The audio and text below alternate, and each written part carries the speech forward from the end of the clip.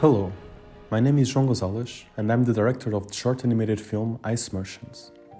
It's a story about a father and son who, every day, jump with a parachute from their vertiginous cold house attached to a tall cliff to go to the village on the ground, far away, where they sell the ice they produce daily.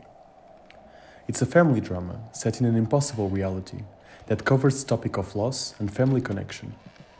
It explores metaphorically my way of seeing daily rituals and routines as a foundation of meaningful human relationships. Something that has always fascinated me about animation cinema is the freedom it offers us to create something from scratch.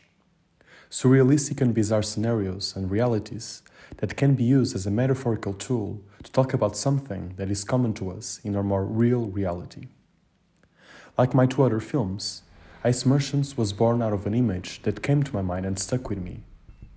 Most of those images of scenarios, in this case the tiny house attached to a cliff, appear while I'm dreaming or about to fall asleep, although sometimes they also come to mind during the day. I then spend a good amount of time exploring that reality through drawings and writing until I feel like I found something that resonates with me.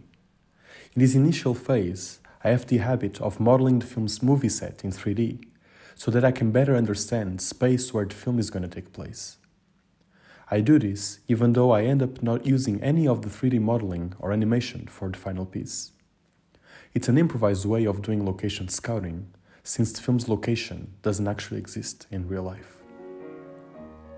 At the same time, I start composing the film's soundtrack. This is a way of helping me setting or discovering the film's tone. While I'm at this initial phase, the sonority of the soundtrack will influence the visuals, and then the visuals will influence the music. And it is during this back and forth of both disciplines that the narrative starts to naturally build up, that is highly influenced by the created scenario's characteristics, the scenario of it, and, of course, by topics that are personal and dear to me. I never know exactly what the film is going to be about when I start pre-production. I know where it is going to take place, and I know how it will feel and what emotions I want to transmit.